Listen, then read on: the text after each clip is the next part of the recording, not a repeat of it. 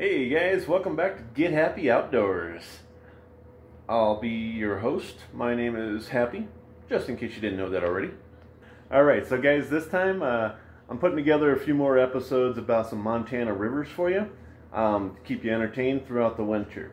I hope everybody out there is staying warm, keeping themselves occupied with tying flies or getting ready for hiking out in the mountains to look for antlers, stuff like that. But in the meantime, you guys need some entertainment, right? We all do. So that's what I'm putting together for you right here. So I hope you guys enjoy this. I started filming this right after I won the Montana State Field Archery Championship, which is a pretty big accomplishment for me. I was very proud of myself for that. So you guys are lucky because you get this footage for free, right? So I've been holding on to it for a little while, but I'm breaking it up into a few different episodes, and it's all about the Beaverhead River in Montana. And well, it gives you a few tips, a little bit of entertainment, shows you what kind of fish are in the river, a couple ways to fish the river itself and be successful. And well, you guys know me. I don't like keeping secrets, so I just can't hold on to this any longer. I gotta start putting it out there into the world, and hopefully some of you guys out there are like-minded individuals, meaning that you have a good set of morals, you hold yourself accountable to a code of ethics. I've been searching for an apprentice to pass down all my knowledge to. Maybe it's you. So anyways, guys, this is just an introduction to the Beaverhead River in Montana, a couple of ways to fish it, and hey, I hope you enjoy, because there's more coming. So.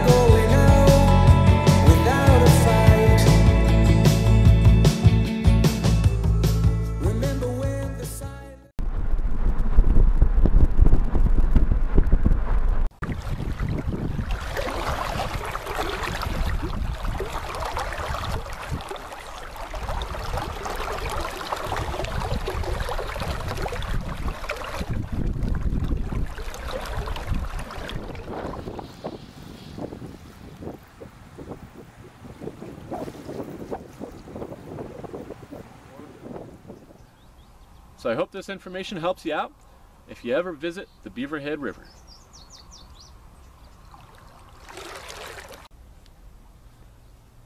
Right now what I'm going to do is I'm going to show you what one of the most successful setups is for the Beaverhead River. Okay, as far as your leader goes, pretty much I never make my leader longer than my rod. Okay, so my bottom fly is right here, hooks onto my cork. Okay, my strike indicator is right up there, about 3 eye lengths down. Okay, my leader itself comes to the very tip. So the reason for this is because when I'm fighting a fish and I land them by hand instead of using a net, which you never see me use, you can actually control them a lot better when you get them into rod's length away. Okay, your rod's gonna be bent a lot, so you're gonna have to hold it back here in order to get them, but at least you can get control of them. Okay, as opposed to having a leader that's just too long. The river itself is maybe 5 or 6 feet deep at its deepest points. You don't need a long leader. Okay, this length is just to get a good angle over the fish from the point where the weight is to the point where the strike indicator is. Okay, the shorter your leader, the shorter that length, the more vertical your actual fly line is and your flies go. The way that I've set up my leader so that I'll have the best success on the Beaverhead River, I'm not saying this is the only way, but I've definitely had more success with the leader rigged the way it is here. What you want to do is your strike indicator being at the tip of your rod, about halfway down at about the 4 foot mark, 4 or 5 feet, you want to tie on your lighter tippet. Okay, for the Beaverhead, all the guides and everybody, they use 4x tippet or 3x tippet. It's not really good for these small tiny flies. We're using size 20s down here, okay? Size 18s and 20s mostly, even 22s as well. So a heavier tippet is obviously not going to present that fly in a natural way to the fish, and the fish will obviously shrug it off as soon as they see the tippet tied to it. So that's why I go with a 5x tippet. I can still handle a big fish up to 24 inches with 5x tippet. And these fish do fight hard, so I recommend, you know, I use 4x tippet if I'm feeling like the fish are really fighting hard, but on a general basis I usually use 5. If I'm in a river where I can actually finesse them and stuff, my favorite is 6x tippet. I love using 6x tippet because I can finesse the fish, I can control the fish, as long as they don't have a whole lot of fight and power to them, then they're not going to snap it, and it's a lot better presentation for any fly I tie to it. So, but in this case, we're using a 5x tippet, okay? The last 4 feet of your leader should be your light tippet, okay? So, when you're tying leader to leader, everybody knows how to do this, I hope, if you're fly fishing. You've got the tag ends that you cut off. Well, what you want to do for this particular setup is you want to leave one tag end about 4 inches long. Cut the other one off, and that one tag end is where you're actually going to tie your fly onto. Okay, now you come down about 20 inches, cut that 4x tippet again, tie it back together just like you tie leader to leader, and leave one long tag end. Okay, about 20 inches apart, 20 to 24 inches. And then you got about another 4 inches right there with the tag. You keep that tag, and that's what you tie your fly to. And then the rest of the leader is about 16 inches. At the very end of it, where you would normally tie a fly, is where you put your actual lead. Okay, on this river it's better to use a lot of lead than a little lead. You want to see that thing scraping the bottom, and the purpose of that is like I mentioned before, the length of your leader, you get more angle. Your actual fly is going to pass the fish before your lead does. That's the whole purpose of it. In addition to that, you also get the benefit of not hooking on so many weeds, because the lead is the only thing down at the bottom. Your actual flies are up above. So there's a lot of benefits to it. It works really well. Like I said before, about an 8 foot long leader, 8 to 9 foot long leader is all you need. I put my strike indicator at about 8.5 feet away from the final fly, from the last fly. And it's been working really well. This setup doesn't work very well on the Big Hole River. On the Big Hole River, it's best to just go with the plain old fly at the end, and lead about 18 to 20 inches away from the fly, and then other lead maybe 14 inches off of that if you need more weight. But that's my favorite way to fish. This, you get a lot of clumsy looking casts because you're flopping it out there. You can't whip it back and forth like you would any other rig, because it's just so awkward, but it gets the job done. And hey, the casts may not look pretty. Don't worry about that. What you're worried about is getting the fly in front of the fish. That's the whole point of it. So, hope this helps you out if you ever go to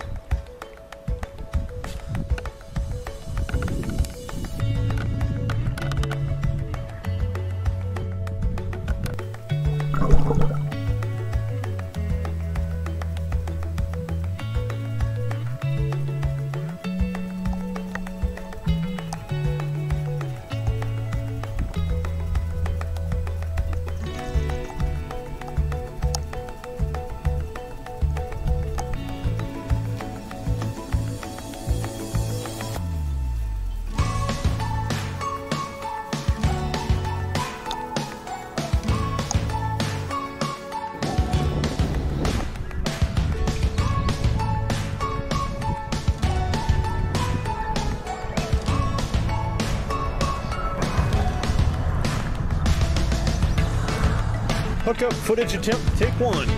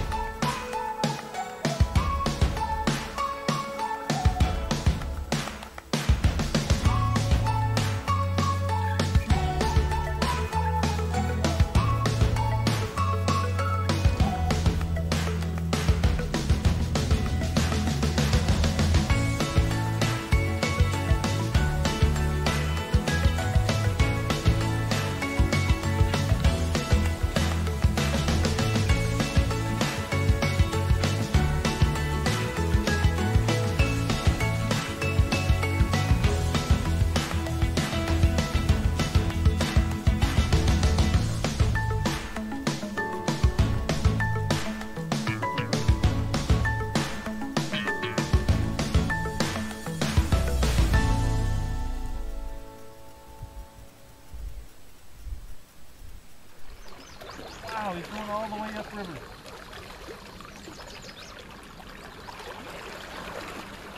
I think it's a big rainbow.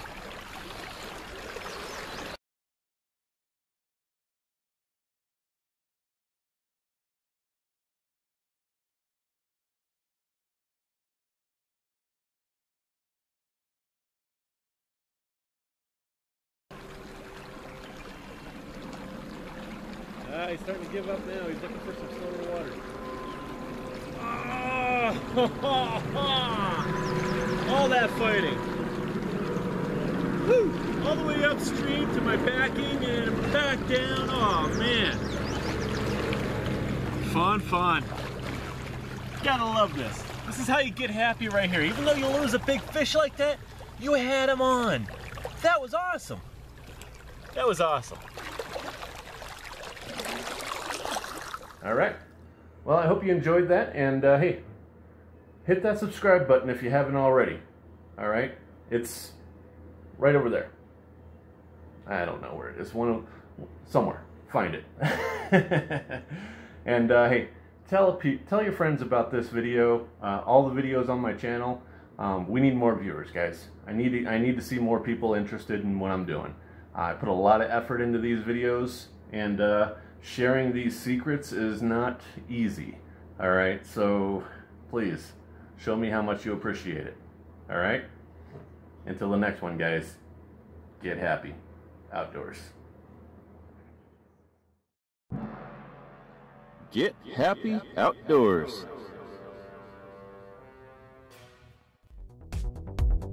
Get happy. Happy. Get happy. Now let's get happy. Happy. Happy. Get happy outdoors. Happy. Now let's get happy. Happy. Happy. Outdoors.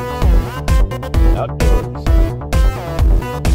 Happy Outdoors. Whoa.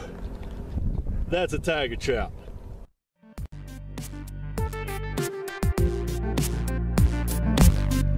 Get happy outdoors.